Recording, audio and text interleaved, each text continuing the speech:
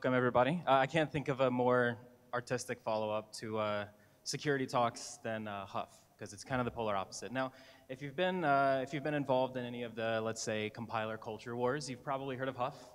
It's kind of off doing its own thing. It's not really a high-level language. It's just, kind of a meme that eventually, became this popular way to go about writing efficient contracts, right? So today we're going to go a little bit into, why Huff.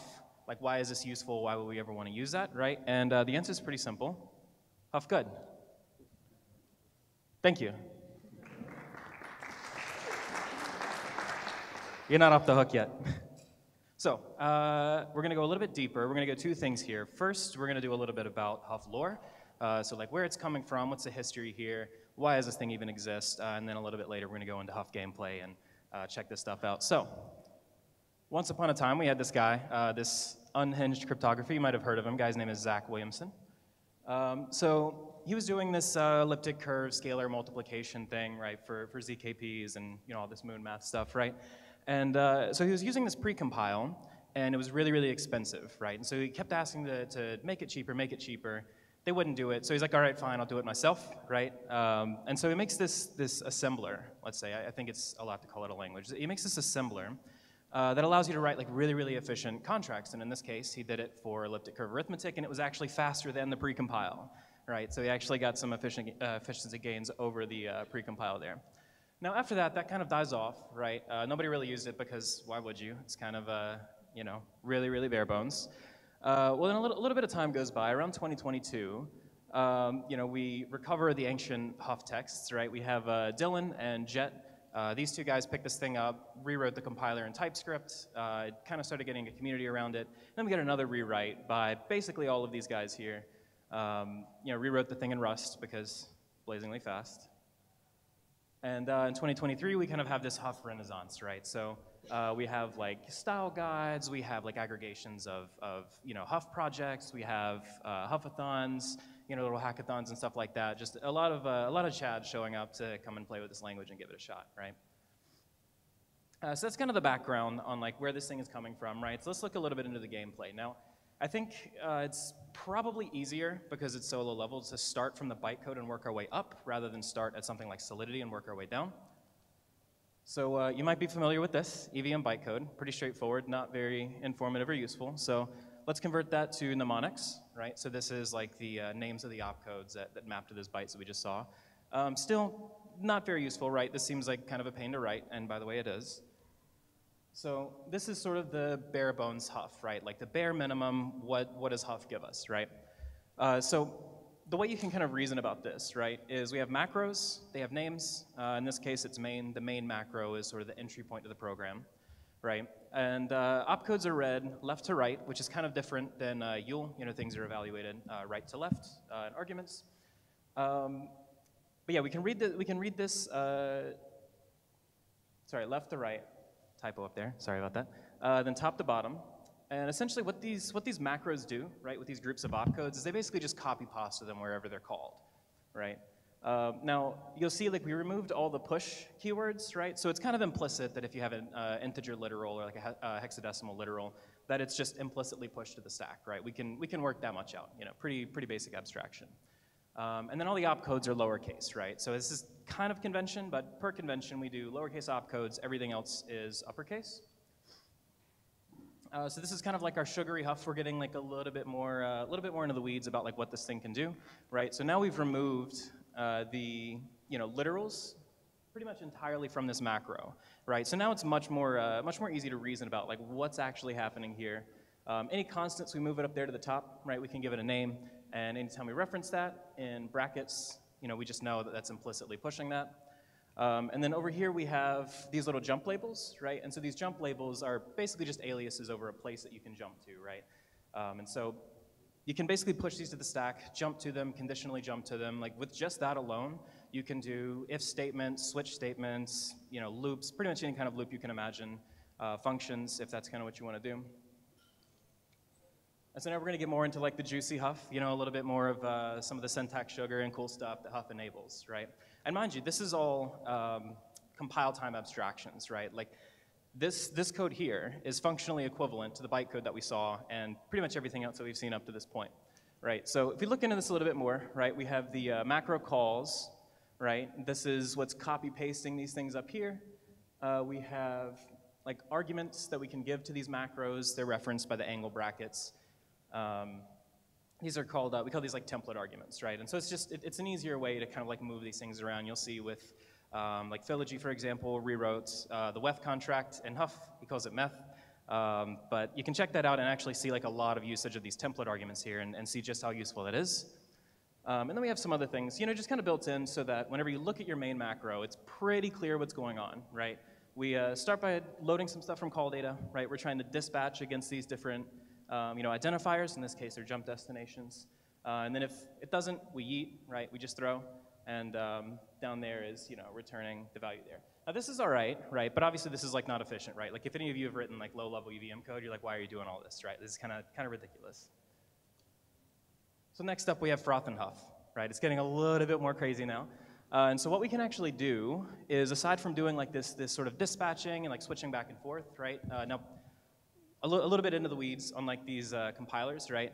There's kind of two ways that we generally dispatch external functions in high-level languages, right? So like the basic way is we just step through every single function selector and we say like, do the first 4 bytes of this call data match, what we're trying to dispatch here, right? And so we just like, if else, if else, if else, if else, essentially, right?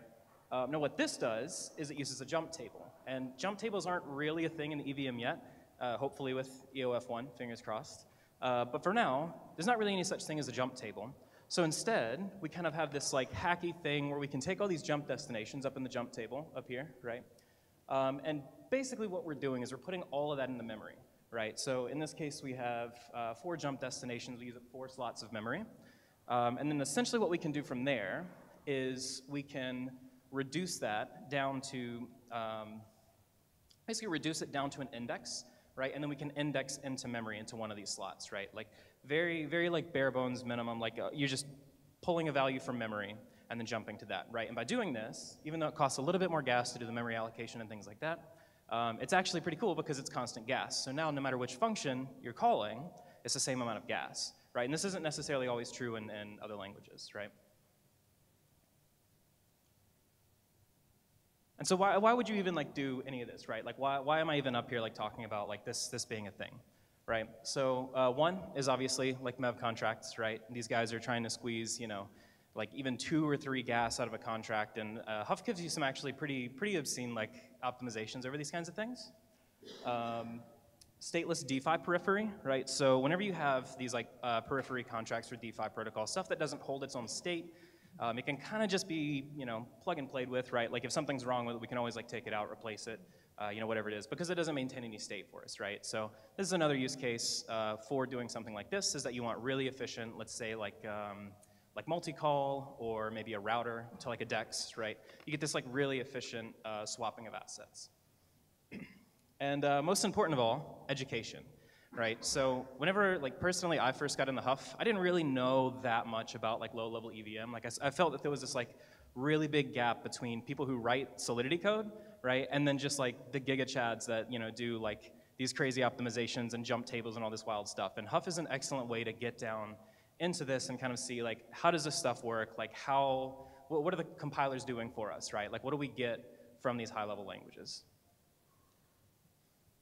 So as a simple example, we have this Solidity contract, right? It's pretty simple. It's a counter, and it increments, straightforward. We've done this a million times now. And this is the Huff version. Now, this looks pretty wild. It's kind of out there. There's a lot of stuff going on here, but let's just look into this really quick, right? We have a quick little function dispatcher, right? It's either going to get a count, this public variable here, or it's going to increment the count, right? So that's here. If we don't match either of these function selectors, obviously we want to revert, because what are you doing? Like, what are you calling, right? So we revert if it doesn't match. And then from there, based on where we jump to out of this, then we can go and dive into these macros, right? So there's get count and increment count. These guys are up here. So just really quick, essentially like what this Solidity contract is doing is it has a single state variable, right? And so Solidity starts at index 0, increments 1 for every variable with some minor exceptions with bit packing. But point is, there's a single variable here, sits in slot 0, right? And then this increment function, what it actually does, like there's a lot of stuff happening here, but what it actually does is it loads that value from storage, it increments it, and then it puts it back into storage. So over here at get count, it's pretty straightforward. We get the slot, right? In this case, we're using this free storage pointer, like built-in macro. Basically behaves the same way that Solidity does. Start at 0, increment 1 for every invocation. So we get count, that's gonna take the count slot, we load it from storage, right? And then we put it into memory and then return it from memory. Pretty straightforward, right? For increment count, we don't have to return it, but we do want to increment and then put it back in storage, like we said before. So same thing, we S-load it from storage, push one to the stack, add one to it. We basically get the slot again, and then we store it there, right? Now there are like minor optimizations that can be done to this, but this is mostly for illustrative purposes here. So as a quick comparison, this is a very, very basic contract, right? Essentially 2 external functions, 1 state variable.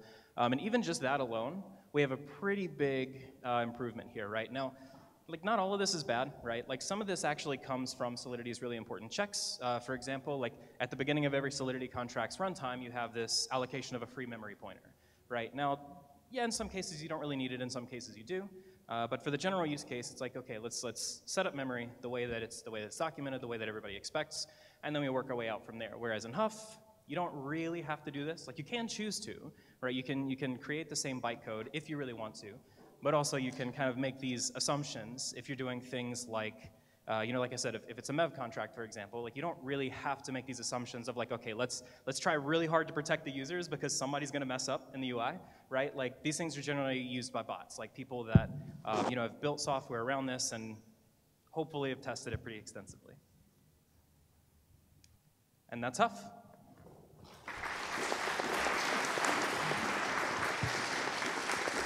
Thank you. Okay, that was quick. Maybe some questions, if you like, if there are any. Questions about Huff? Yeah. Awesome talk. My question is, where do you see Huff going in the future? Do you think it's going to adapt and like stay current, for example, with EOF, or do you think it's more this niche learning use case? Yeah, so there's been a lot of talk, actually specifically about things like EOF. You know, EOF is like a pretty deep architectural change, you know, to the way that bytecode is structured in the EVMs, a lot of instructions that are enabled, disabled, et cetera, et cetera. Now, from the last time that I read the EOF, you know, specification, the EOF and EVM bytecode formats will coexist in the same place. So, you know, Huff can continue to be used in like a sort of EVM1 kind of way. But there's some discussion now about, you know, being able to target specific EVM versions, including these EOF things, because there's actually a lot of really, really cool stuff that we get, you know, by using EOF, right? Things like the, you know, static relative jumps, the, you know, deploy time like verification, right? Like if we can do that verification at deploy time, we can also do it at compile time, right? So we think there's some really good benefits that are going to come out of being able to target EOF. So definitely, it's like under discussion now, and we'd love to keep up with that in the future. More questions? Yeah. Hey, thanks for spreading the gospel. So one thing I really enjoy about writing Huff is sort of the stack-oriented nature of Huff. Feels very functional. Like in some ways, it's kind of the most functional feeling EVM language, even though it's also the lowest level. So I'm curious if you think there are kind of implications for other EVM language design from this kind of stack-orientedness of Huff, and if there are things we can do to maybe create more expressive EVM languages by giving access to something like the stack in a higher level language. Right. So, you know, right now, kind of the way that, you know, inline assembly goes with these higher level languages, right, is Viper disallows it. I think as far as I know, Faye disallows it. So Solidity is really the only one that does this. And it's inline assembly, but it's kind of inline YUL, which is kind of like inline like IR, right? And this is okay. Like it satisfies most use cases, right? But if I remember correctly, there were older versions of Solidity that used to let you get this manual control over the stack, right? So in a sense, I guess from like a philosophical perspective, I think absolutely. If you're dropping down into assembly, like the gloves are off, right? Like you should have just full control of the machine, right? And that includes doing things like stack allocation, right? Now, this is like really tricky to actually do in principle, right? It's easy to say that, but you know, how do we know what the state of the stack is before and after the block? How can we get guarantees on that? right? So I think ideally in the future we will have, I won't show this too much, but I'm personally working on a new compiler for the EVM, and it's actually using this kind of principle of like we should be able to do stack-based inline assembly, and then essentially just have some like declaration of like what the stack should look like before and after these assembly blocks, right? Now that's like not a super trivial problem, and there's cases where it's not profitable, et cetera, right? But having that option, I think, should always be available in a high-level language. Okay, any more questions? Yes, another one. Hi. So, I mean, looking at this two, compiled codes, what optimization is solidly missing in order to get to what you showed? I mean, it is ostensibly like meaningful, I think, to try to figure out what did solidly miss to get to the same, because it should, right? Theoretically, yes. I think there's two things that are different here. One is Solidity kind of optimizes for like the general and like reasonably secure use case. It's like the memory allocation, the free memory pointer, right? Allocation. Like that's something that it makes sense for the majority of contracts. So why not do it in all of them? Now, like theoretically, you could probably deduce, in the compilation, that okay, like we're not actually doing much with memory aside from returning a value. So you could, theoretically, probably get some better optimizations on that. But I think the other thing here too, and I'm not even sure this is like really solvable with compilers, and this is why I think fundamentally inline assembly should always be a thing, is the use of inline assembly is derived from one of two things, right? One is just a feature isn't enabled yet, right? That's pretty easily fixable problem. But the other one is there exists some context, some information about this code path that you're not able to express to the compiler, right? Now in a sense, I think you should be able to give this context to the compiler, like, hey, I'm not using memory. I don't really care if this thing is checked or that thing is checked, right? So like, theoretically, you should be able to give the compiler all the like context that it needs to produce like functionally equivalent bytecode, but there are some cases where that just isn't possible, right? ERC 1967 is kind of an example of this. It's a very basic, like minimal proxy. I guess the specification technically only constrains the storage slots, but point is, like, it's this very minimal, like, tiny contract that just takes some code, proxies it off, and then bubbles up whatever it gets back, right? But this is, like, really hard to do, like, sort of the optimal, perfect bytecode, from something like Yule, right? Because it is, like, kind of abusing, like, this, like, the way that you do stack scheduling and the way that the stack remains in the EVM afterwards. So, yeah, I guess TLDR, it's really hard to give a compiler all the context that it needs. Therefore, sometimes we need inline assembly. I have one question there for the bytecode comparison. Did you use via IR to compile that thing? That was, I want to say it was via IR 200 runs, I think. I think it was the default, but with IR on. Because it's kind of not fair to like not compare it, or it's kind of not fair to compare it to something that's like not IR, right, at this point. Because I think the Yule IR has definitely made some like huge improvements lately. That surprises me, because the free memory pointer allocation, if you don't use memory afterwards, should actually vanish these days. But yeah, maybe I missed some subtlety there that we generate that makes that impossible. Gotcha. Okay, if there are no more questions, big round of applause. Thank you so much.